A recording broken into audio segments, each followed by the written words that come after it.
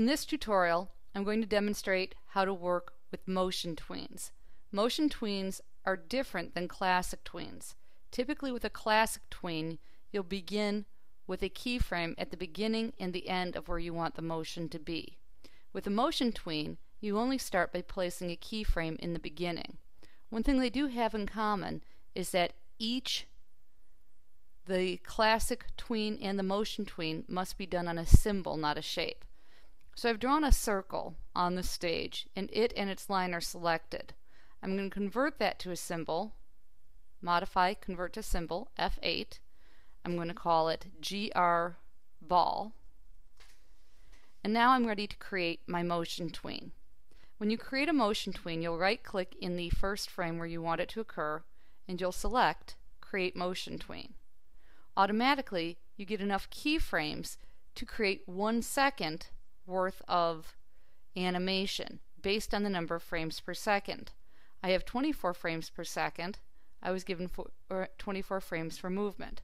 Well, I want this to actually have it bounce all the way across the stage with diminishing bounces. And so I can drag this out pretty much as long as I would like. You still have areas for keyframes which you would insert with a F6, or you can insert a special keyframe for position, scale, skew, rotation, or all. F6 will work here as well. So I'm going to insert my keyframe, all, and if you look at it, it's a diamond instead of a circle, indicating that this is a motion tween, not a classic tween.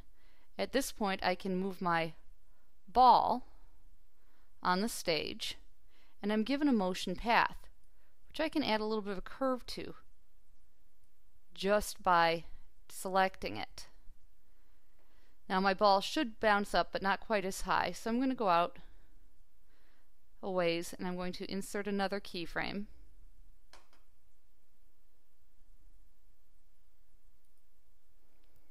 And I'm going to have my ball move up here,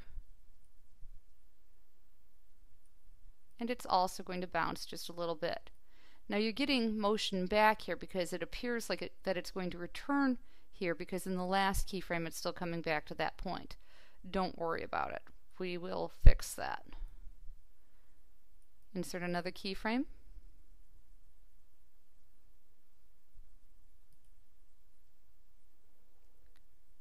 Move the ball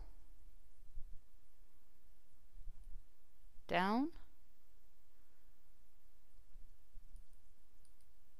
Insert another keyframe.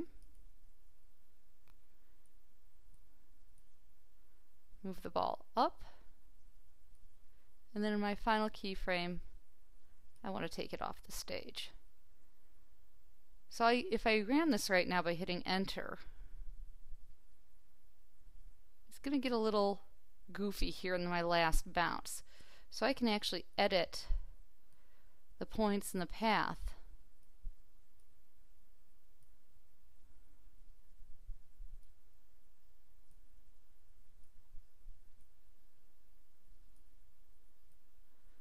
smoothing this out,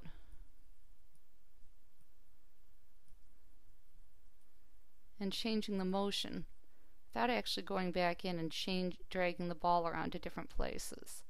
I could be a lot more of a perfectionist about this, but it gives me a basic bouncing ball. And that's how you use the motion editor.